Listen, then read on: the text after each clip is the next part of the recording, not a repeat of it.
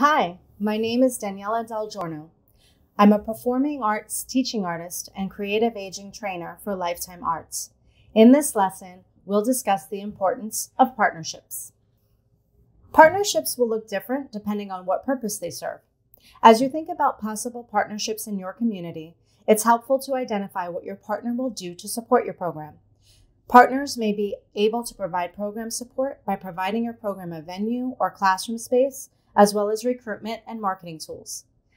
They may provide fiscal support in the form of sponsorship, donations, or help accessing grants and funds for sustainability.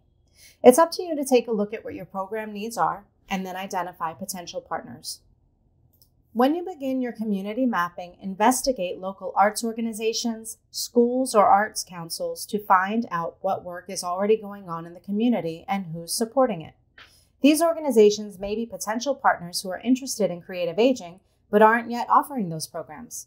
They also may be able to assist you with securing space or access to materials needed for programs. They can also help with recruitment from their existing community members and can also network with other arts organizations and schools. Cross-sector partnerships are an excellent way to raise the visibility of your program and other programs in your community. Remember to keep in mind how this partnership is mutually beneficial to you and your partner. Look at any local government organizations or businesses that might have the ability to fund your program. There may also be religious or health and human services organizations that are working with senior communities who are interested in your program. Local businesses or merchant associations are other possible partners who might support your program through small donations, or could become sponsors by providing materials needed for the program, food or drink for your culminating events, or help to spread the word to their client base about your program. A great example of cross-sector partnership is the SU-CASA program in New York City. Set in all 5 of the city's boroughs, SU-CASA is funded by the New York City Council in partnership with the Department of Cultural Affairs and the Department for the Aging. These funds are then dispersed to the borough arts councils, which are responsible for finding the teaching artists or organizations who will partner with the senior center.